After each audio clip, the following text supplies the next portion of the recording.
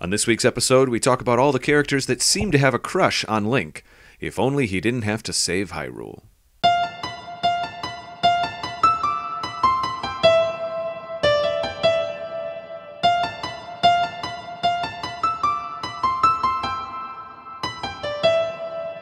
What's up, everybody? Welcome to another Zelda podcast. I am Kate Fischer, and I'm here with my co-host. Hi. Oh, hey, Kate. How you doing? I'm David Geisler. He's David Geisler. If I would have waited a half a second, you would have introduced me. Maybe. I wasn't sure if you wanted to say your name or if you wanted me to say your name. Because you say it better than I do. I think typical hosting responsibilities usually, even though we're both co-hosts here, usually the host says the name of like the guest or something. Hey, it's David Geisler. Hey, everybody. I'm really good at this. Actually, you're doing great. I love it. I am very much enjoying making this podcast with you, Kate. What are we talking about today? We are talking, thank you for the guiding question. We are talking about Link's, or rather, not his love interest, but the people, characters, however you want to categorize them, all of these organisms that are in love. True. That's true. In love with Link that are not Zelda throughout all these Zelda I have a little games. Story about this topic. May I tell it quickly? You may. So, hey, audience, and Kate, it's funny, Kate, because it's something that happened with you and I, but we were out, maybe in Milwaukee, maybe down in Kenosha. I can't remember. We were out with a group of people at a bar somewhere, and you came up to me. This is even before we recorded our first episode, I think. Yep. And you were like, what if we do an episode about all of Link's side pieces? And I was like, what? Come again? What? And you were like there are so many girls that have crushes on Link in all the different games that aren't Zelda. Right. And a lot of times Link is just like, peace out or whatever. Yep. And I was like, oh my theme. God, that's hysterical. We must do an episode about that. That's too funny. And so I didn't even know what to call this episode. I decided to call it If Only, as if like it's like, if only he didn't have to go save Hyrule, maybe he'd marry Rudo or marry whoever. So I don't know. What would you like to talk about first here? Well, since you brought up Rudo, so there's always, it seems, a Zora character. Dude, the Zoras are so hot for Link. They really, really are. And so obviously there's Princess Rudo from Ocarina of Time. She's the one that I think she's maybe the most aggressive. Oh yeah. She's like, we're gonna get married. Like, it's gonna happen. Here is, the jewel of my people. Now we gonna get married. So she's very serious. And so obviously I keep talking about Ocarina of Time because that was like the first game I played, but that was the moment I was like, oh, what? Oh, even in Ocarina, there's like 3 or 4 gals crushing on him. That is true. I mean, passively, Saria in the beginning is longing for him a little bit as he leaves. Kind of like his high school sweetheart, if Perhaps, you will, is Saria. But then Rudo's like, I'm in it. She aggressive. To win it. She's in it. So let's continue talking about Rudo a little bit because we do see her later. Mm-hmm. Like, how do you feel about when Link comes back to her and she's a grown woman? What happens? Does she get mad at him? Because he didn't marry her. Yeah. Like, I think so. I also like the whole. Well, I guess I don't like the aspect of the game where you have to carry her around, but I do enjoy her attitude. Like, you put me down. You left. You had to carry me everywhere. Yeah, I remember having mixed emotions about carrying her through Jabu Jabu, but I think ultimately it was probably an interesting mechanic, kind of a cool thing. Yeah, it's something different, but I just thought it was funny that she gets so mad if you don't carry her everywhere.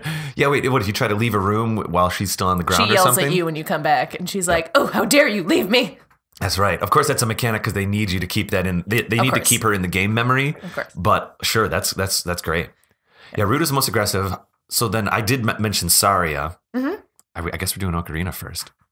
Well, I guess so. Rudo was the first one I thought of because she is the most kind of like in his face about it. She makes it very clear. Saria is definitely more, I don't know, like, we've always been connected since we were kids, and it's kind of sweet, and she doesn't like outwardly say like, I love you, but I feel like if Link would have stayed in the Kokiri Village. Mm-hmm. Yeah.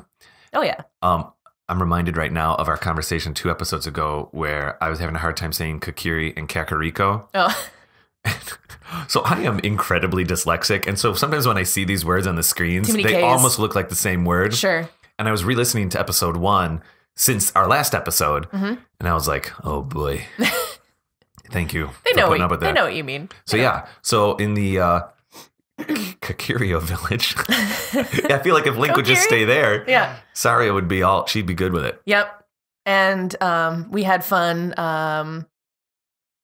acting out the scene where he runs away from her on the bridge. The famous first cutscene in the Zelda universe. Yeah, one of the first really cinematic scenes that we were talking about, how at the time it seemed very serious and cinematic, how he it was hard walks drama. Forward a couple steps and then runs away, but then you watch it. Talk us through the scene real quick. So she gives him her ocarina, right? Yes, not the Ocarina of Time, correct? Because he does need one to execute a few things first. Yeah, it's the original ocarina. So she gives him that, and she's like, well, I guess you're leaving, so I'll never see you again. Goodbye. And then he kind of slowly approaches her, and then he's and like... the camera does do a few push-ins on their face. Yeah. There's like a bit of a close-up on Saria, a close-up on Link. And then there is that medium-wide shot where he walks towards her. And then he very abruptly turns and runs away. He books it. He just turns around and runs, and I think that that's probably just more of like a silliness of the dexterity of the animation of the time. Right. But man, it's funny. It's funny nowadays when you're watching it, and so it's also because they still cut back to a close up of Saria with a slow zoom in of her just like looking at him. But I will say, in that moment, it's so cool when that music's like go to black. Comes up on Hyrule Field, and all of a sudden you just hear clunk, gong, gong. You're like, oh, it's beginning. Yes. Oh, that's such a good feeling. It's an adventure. And I think that is highlighted by that Saria scene, coming off of all things considered, the drama of the Saria scene. Going into the fields feels great. Yeah.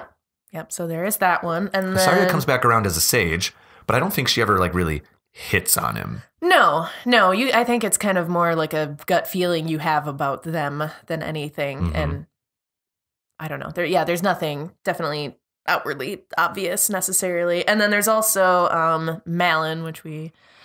So Malin at the ranch. Yeah.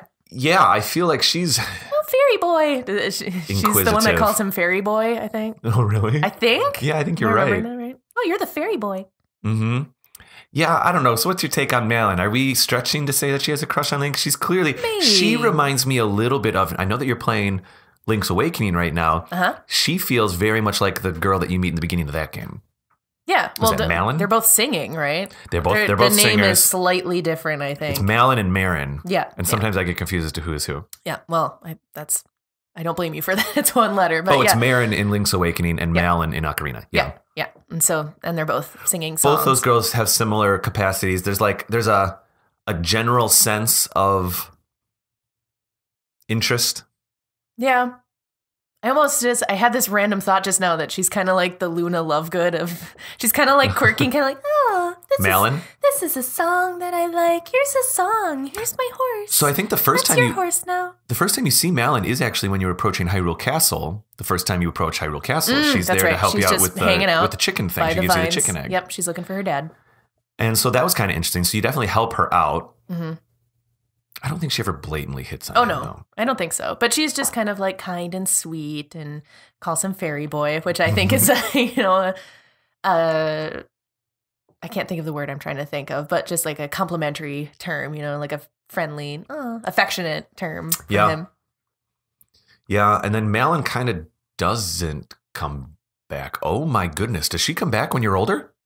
I don't recall seeing her. I don't. Because that ranch is broken down when you go back when you're older. Right. Or it's taken over. Oh my God, what happens to Malin? I don't know. Someone tell us. Someone give us feedback. Make up a story or tell us what actually happened. Holy cow.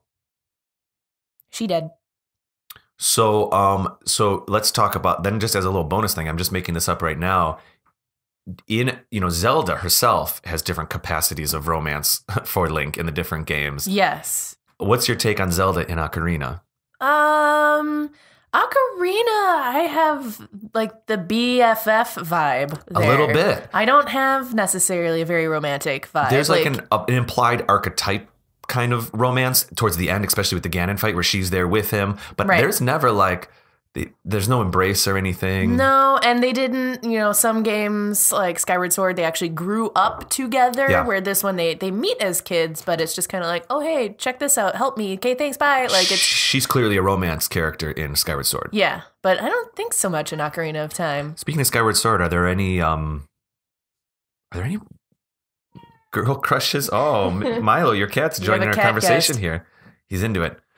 He's like, I don't think Skyward Sword, she was a romantic character. He has very strong opinions. I cannot think of any romance adjacent gals in Skyward Sword.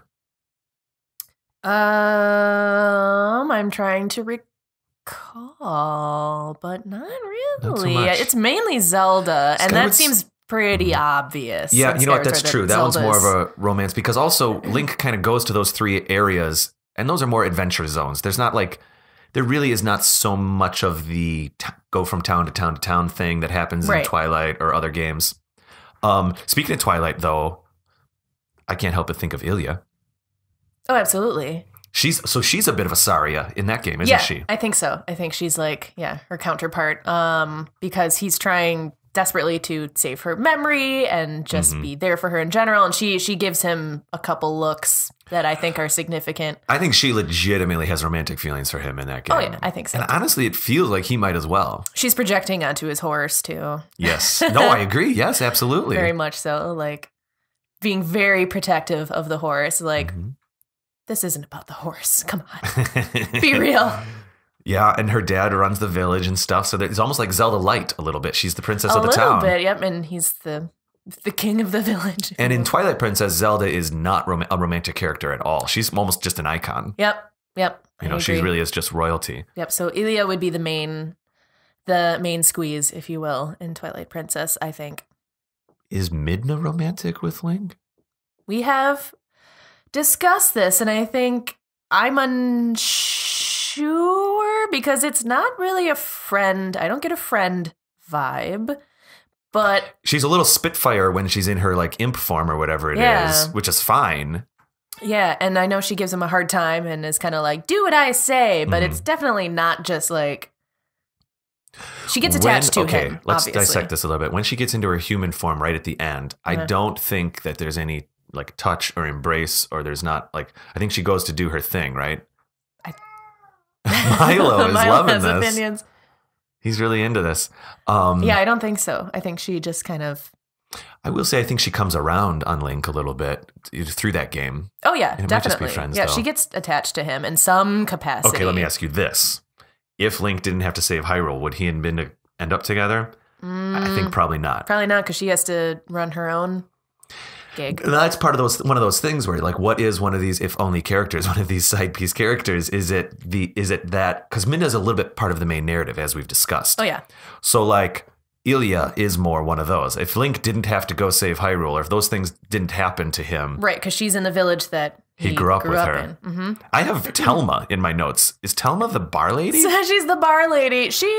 She's kind of like hot for him, but she's hot for everybody. She's hot for everybody. She has mostly the hots for, is it Ronaldo or Renato? Or is that Ilya's dad? No, that is the shaman in right. Kakariko Village. And she definitely likes him because she like chases after him. They kind of flat out emulate a family halfway through the game, in fact, with the other kids. She stays in Kakariko Village. Yep. Even though the guy that she's in love with is not really having it. He's like, ugh, her. Okay, fine. Like, wait, really? You don't remember the shaman that? Guy? Yeah, he's like, okay, whatever. Like, he's very whatever about it. But perhaps. She definitely... Maybe he's just trying to stay polite. Probably, I don't know. But she definitely makes... I'm a shaman, damn it. This is my business. She definitely makes some remarks toward Link and, like, does the winky... She does, yeah. There's a couple of those. I don't think she's serious, but she does flirt with him. So another set of characters that are kind of like hot for Link in a slightly uncomfortable way are like the fairies, in my opinion. Yeah. The great fairies. Yep. Certainly in Breath of the Wild, it's almost too much. It's almost uncomfortable in Breath of the Wild. The noises. There's implied activity with those things in Breath of the Wild. It's a bit much.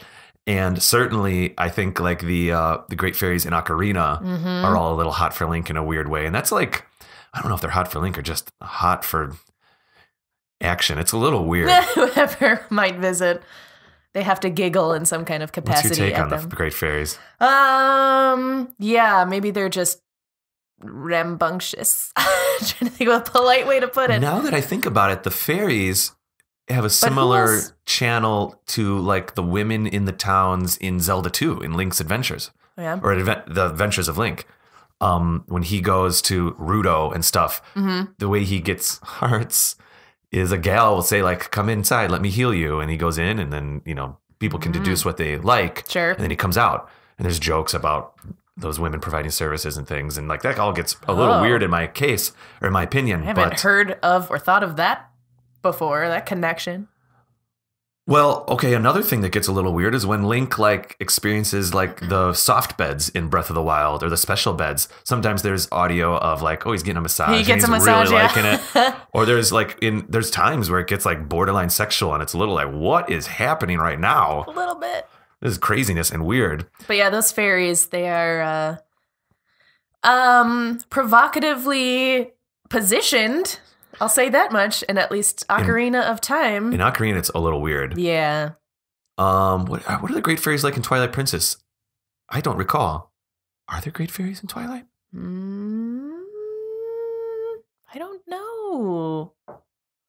Like you said in the last episode, sometimes the games blend. Majora's Mask had great fairies, and they were vastly different than Ocarina. They had these massive, weird, bulbous heads and stuff, and they were closer to the fairies that you see like in Wind Waker and stuff like that. Okay. Yeah, I don't recall them in Twilight Princess, but I'm sorry if I'm misremembering. Breath of the Wild, we have Mipha down in our notes. I can't recall who Mipha is. Yep. So she is like the...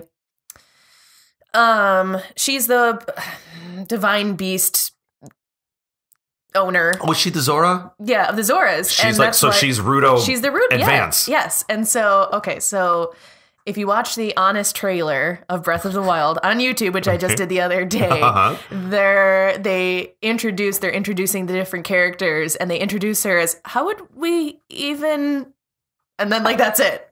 because she's technically probably a different species. Yeah. But she's, I am trying to recall if she actually mentions marriage as well, or she's basically like, I would do anything to heal you. I would do anything. Like she says it several times. I remember going to the Zora's domain in Breath of the Wild, and as you learn through text with other characters and through a couple cutscenes, when you do, and even conversations with the king, when you learn that like, oh, Mipha was full on in love with Link. Yeah. I remember it being kind of sweet though in Breath of the Wild. It wasn't like that kind of cheeky, on the nose Rudo stuff in Ocarina. Oh no, it's very different. It felt real in Breath of the Wild. It felt cool. I even had a moment where I was like, oh, Mipha. Yeah, she definitely looks at him with just, very much affection and love, and that's, I would say, the main one in Breath of the Wild. Certainly. That I found so far. I mean, I haven't. Yeah, I think that might be accurate. But yeah. And I just thought it was interesting that she is also one of the Zora. Like, so could Mipha be not a reimagining, but one of these kind of half callbacks to like the Rudo experience? Oh, I think so, absolutely. That was my first thought when I came across those cutscenes. I was like, oh, I see what you're doing here. That's pretty clever. I get it. It's a little less in your face, but you can almost blur it. Well, maybe the storytelling and the maturity of the storytelling has advanced a little bit in Breath of the Wild compared to the times of Ocarina and other things. I'd like to think. I would say significantly, but yeah. Certainly. What about Zelda in Breath of the Wild, do you think?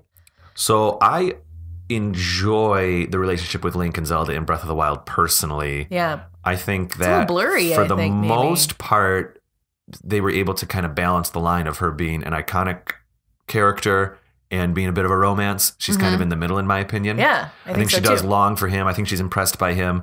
I think, Link with this whole like Link doesn't talk thing, sometimes he seems a little an emotional drought. But I mean, he has a lot of expressions. He's a strong, silent type. He's definitely strong and silent in Breath of the Wild. And by the way, the other day in Breath of the Wild, I went back in and started re-exploring Hyrule Castle in depth. Oh, I know why I was doing it, because the DLC 2-pack came out and I was trying to find the Royal Guard stuff, and all their stuff is hidden in Hyrule Castle. Gotcha. So while I'm doing that, I had found Zelda's bedroom the first time I went through Hyrule Castle, the first time I defeated Ganon or whatever. and Calamity. And this time, though, I did a little bit more poking around, and she has another observatory area, and she has diaries in her bedroom and in her observatory. Yes, I have found one. So I found one of them the first time, and I found both now. And I usually get a little bit tired of the diary stuff. I kind of go, I read a couple pages and I move on. This time I thought, no, let's do this. I'll read all of them. I'd seen all the cutscenes now. And she talks a lot about her emotions for Link and stuff like that. Yep. And she speaks about him being strong and silent. And like, it's a bit of a cliche, the strong, silent man. And in other ways, I feel like Nintendo does a really good job of breaking that down. Like, Link, like the famous like ponytail Link in the first trailer for Breath of the Wild, the kind of somewhat androgynous kind of, they didn't even know if it was a boy or a girl character in that first trailer for Breath of the Wild, they being people. Mm-hmm. I think Nintendo does do a very good job of that from time to time. But once in a while, we still go back to these classic archetypes of princess in a castle and a hero. Save the princess. And I guess there's some of that. And that's okay. Sometimes that gets a little boring by today's standards. Right. But it was interesting to read those diaries of Zelda. Yeah. And I think, well, the memories and cutscenes of Breath of the Wild also help differentiate it from just the go save the princess in the castle, because they really explore everything that, happened before. I just remembered that at your New Year's Eve party, you came to me and you were like, I'm further along in Breath of the Wild. Oh my God, Zelda. And I was like, I know. She's like a superhero who can't find her powers. She's and multi-dimensional, finally. Yes, I agree. There's a lot to her. And depending on which memories you find, I think you might have a different interpretation of their relationship. It's like a choose your own adventure, but eventually you read all the pages. Right. And I do remember that interpretation of the relationship evolving as I found more and more memories. And I didn't find them necessarily in the numerical order. Oh, I'm definitely not. I don't know if anybody does, really. I've found like half of them. And every time you find one, it adds a little facet, a little piece that you're like, oh, okay. No, it's cool. It's cool. I think there's that thing. Well, this is starting to turn into the Link Zelda podcast, and we're trying to do the other gals. Is there anything in the original Legend of Zelda? Does he have any side pieces at all? I'm so sorry. I shouldn't keep saying that. But I was like, I don't think so. Like the closest thing there is to a female character in that game is like the old woman. Oh God, I hope not then. And where there's nothing there. I don't know. There's nothing there. Link's trying to save the princess there. Zelda 2's Zelda's asleep right from the get-go. We have Marin in Link's Awakening, who you have met now, I know, in your briefly, playthrough. Yep. Mm-hmm. But so far she's only been like, listen to the song. La la la la la la. That's all. And maybe you pine for her. Maybe Link pines for her a bit, but maybe. I don't know yet. I'm very early in that game, so we'll see if that changes. But can I ask you about Tetra? Yeah, so Tetra's complicated because of the spoiler. I'm so sorry. I ask you and then I start answering. I'm so sorry. Okay. I've done that to you a few times in the show. But yeah, I mean, when you play that game, you're like, I think I know what's going on here. I don't think it's hard to figure out immediately what's going on, but pretty quickly. Yeah. She's another she's Midna-esque, I think, where she's kind of teasing him and giving him a hard time and kind of. But there's all the winking going on. There's a lot of winking. No, in the 2DS games, yeah, right, that's true. In the 2DS games, those are spiritual sequels to Wind Waker in that they have the same aesthetic and many of the same characters return. I don't think they necessarily are in order in the official timeline. And those I have not played. Spirit Tracks might come right after Phantom Hourglass, but I think Phantom Hourglass does not necessarily come right after Wind Waker. However, Tetra does come back. I was going to ask how that worked. Phantom Hourglass as Tetra. Huh. Even though we kind of know she's Zelda. Right. It's a little weird. But then by the time you get to not Phantom Hourglass, by the time you get to Spirit Tracks, she full on is Zelda. Zelda becomes a ghost spirit, and you often play as Zelda. So she completely transforms to Zelda as a character who becomes kind of the Midna, but she's Zelda in Spirit Tracks. So confusing. So that's kind of an interesting mechanic there. Would you consider Tetra her own character and own side love interest in Wind Waker? Would you consider Sheik its own character? Oh. Ooh. Kind of. So Super Smash Bros. For the GameCube heavily implies, maybe out of canon, that there's not necessarily a magical situation. It's Zelda in costume. Yeah. It's still a female as Sheik. You know what I mean? Yeah. We're supposed to think Sheik's a guy the whole time during Ocarina. I think it's pretty clear that is. I choose that it's Zelda in those clothes. Yeah. That it's not like a magical transformation or anything. No, I agree. All right, cool. But it is, I don't know. It's kind of a separate character. Maybe not. I don't know. That's fuzzy. I don't know. So Tetra is from a narrative. Would you consider her Zelda in the love interest theme that we are exploring today? And it's interesting because in that game, in Wind Waker, Link, his main objective is to save his sister. Right. And that's why kind of Zelda is adjacent as Tetra. Oh, yeah. You know what I mean? Does Tetra actually fall into peril at the end of Wind Waker? Because she definitely falls into peril in the beginning of Phantom Hourglass. You definitely are kind of saving Tetra in Phantom Hourglass, if I may. Okay. It's been so long since I've played, I don't remember. Let me ask you this. It's kind of me. I'm starting to interview you again. I apologize.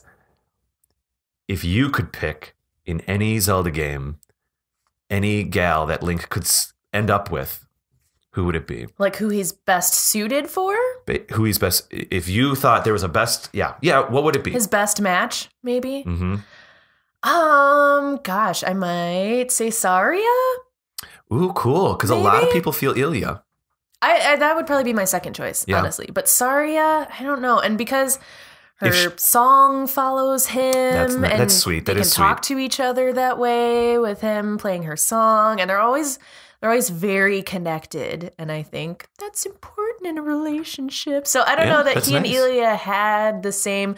Him and Ilya, I think, was much more one-sided. Like, I feel like he kind of felt for Saria too, and I would agree with that. I felt that Link felt for Ilya, though. Honestly, I really got this. I got an impression that if he didn't have to leave that town, she did appear in his weird hallucinations. So that probably means something, right? That she's part of that. So. Right.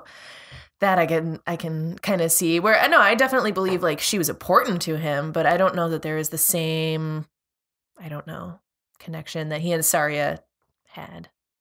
So I think if we use the logic of if in Zelda it gets a little loose, basically if characters are relatively humanoid, they allow them to have romance. Oh, I've got a weird one. I just saw this at the bottom of my notes. It was on the second page.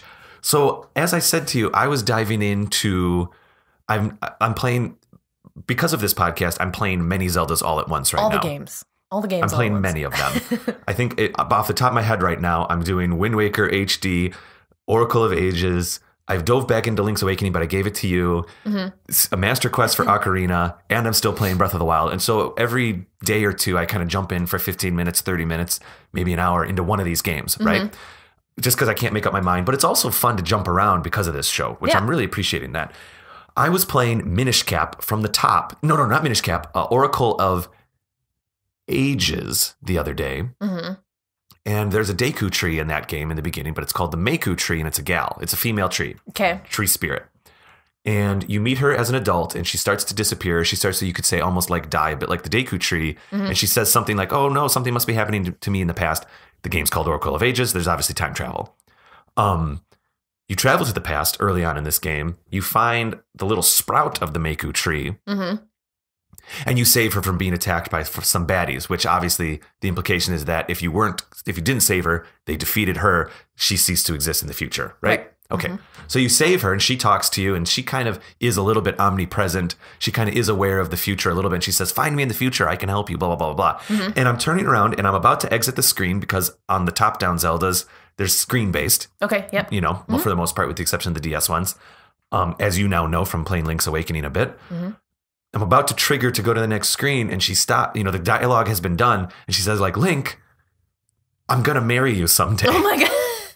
And I was like, it's Ruda all over again. And I was like, a freaking tree. A tree? Wants to marry Link. Okay. Well, that's why you say organisms. Organisms. They could be, who knows? You're absolutely right. But she is crushing on Link. So with the Zoras, we don't have to get super nerdy about the logistics of how a romance would be executed.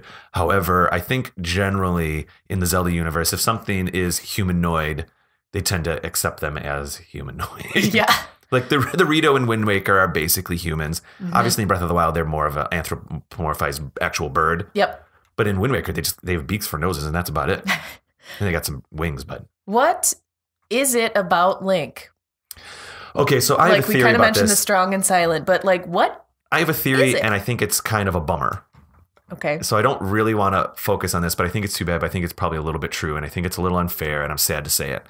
These crushes are probably the product of game designers fulfilling certain, not fantasies, but like fulfilling, like when you're building a story about a boy or a guy who's going to go save a princess, if you're not careful, and certainly back in the late 90s when games were a little bit less mature in their storytelling, or a little bit less, and when I say mature, I don't mean like adult content, I mean just more refined.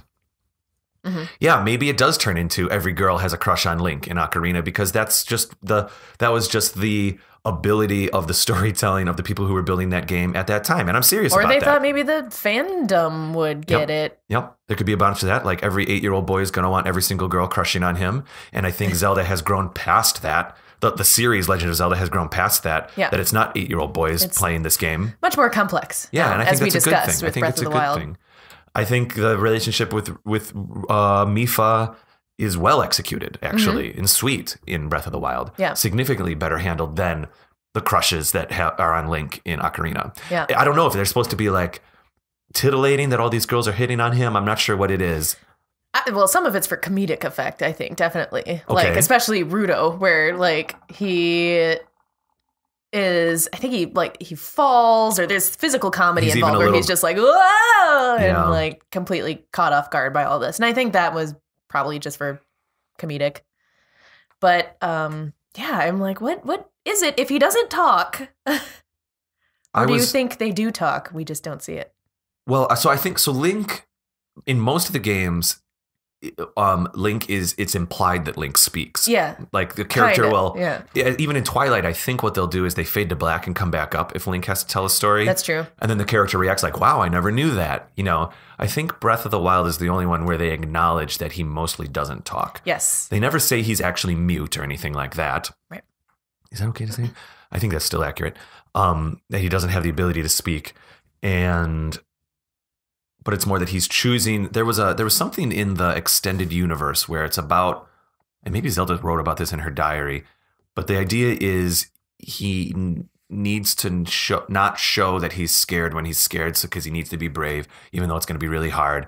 Now, that doesn't line up with like Wind Waker Link, because that guy emotes like a crazy person, Yeah. which is part of the point, and I'm fine with that. I don't know. I think it's implied that Link talks most of the time.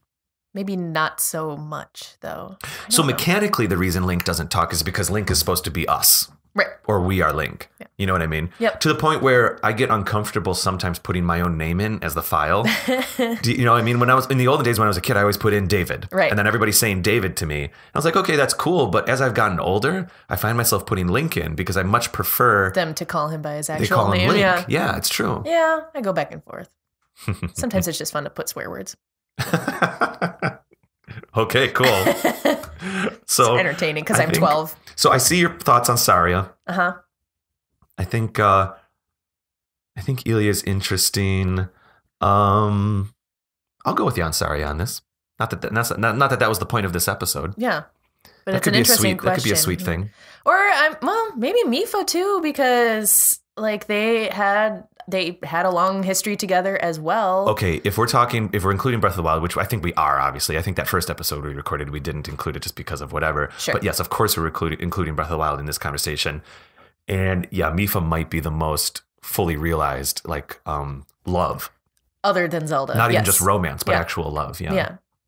Yeah. Because she was willing to do anything. I think with Zelda, in Breath of the Wild, Zelda, it starts as he's literally assigned as her protector. Mm-hmm. There might be an interest. Then it turns into respect. And I think it evolves into a certain emotion. Now, I haven't played all the way through, but Breath of the Wild also seems more one-sided with the Zelda part. Like, she's kind of thinking about him, but I don't know that he's feeling the same way toward her. So this is shocking to me.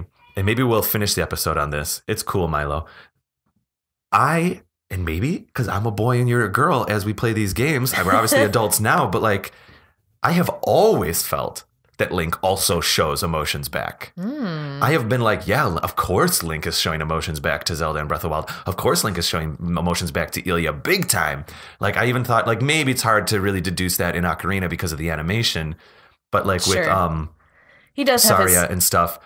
But I thought, like, my interpretation was like Link is totally in it, and now maybe is it me projecting as a male through Link in that experience? I mean, I have to be honest. Maybe that's what's going on there. The psychology of the Legend of Zelda.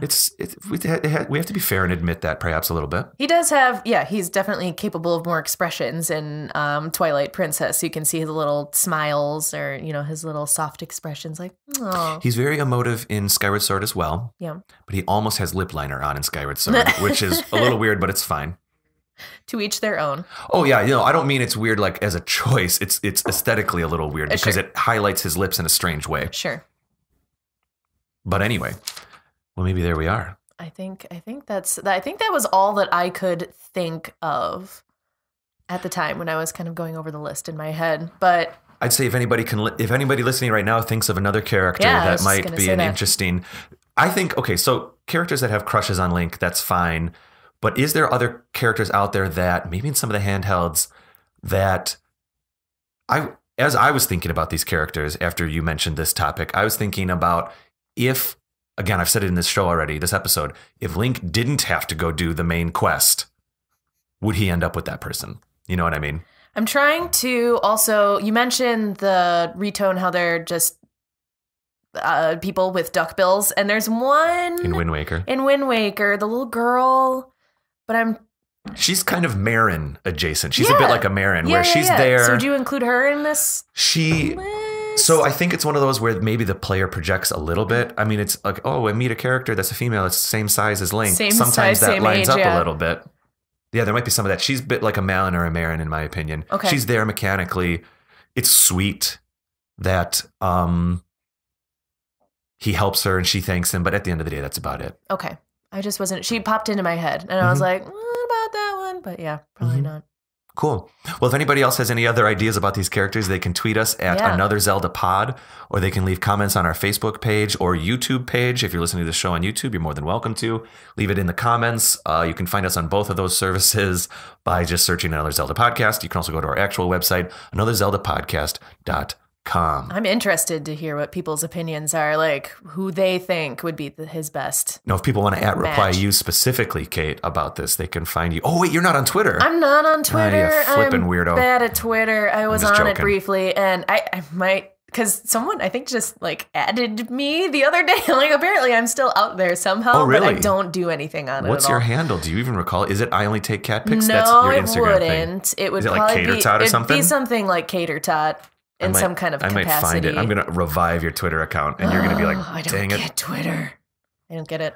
Twitter's just like Instagram without pictures. I like the pictures. No, I know. No, I'm just, oh my gosh, I'm so sorry. Pardon me. No, I'm just joking. It's not exactly the same. But cool. All right. Well, I think we're done here, Kate. I don't know what our next episode is. We have a few things in the queue. We have some ideas. We have a Link's Awakening review episode coming up in about 3 or 4 episodes. If people have anything to say about that, please comment to us. Yeah. Until then, this was fun. Yeah. This was great. All right, Kate. Well, oh, wait, I'm doing the sign off by accident. You're hosting this one. Oh, is it my turn? I don't know. Sure, why not? Are we didn't mention our Instagram handles while we were discussing Instagram. Should we do that? Yes, please. People can find us. So I am at I Only Take Cat Pics, as you brought up before. That's my current Instagram name, at least. And Dave would be Raptor Paint. Raptor Paint on Instagram. And our show's Instagram is Another Zelda Pod. Yes. Which there's a bit of activity over there. It's fun. Yeah. I know both of us, we post little like screenshots when we're playing or little things like that. We'll try to post. Obviously, I always post something when an episode comes out. And it's fun. Yeah. It's a cool thing. Kate, I'm going to die, so let's go. Okay. Well, that has been another Zelda podcast. I am Kate Fischer, and my co-host is David Geisler, and I guess we'll see you next time, right? You might have just created our outro. Thank you very much. Okay, bye. Later, Kate.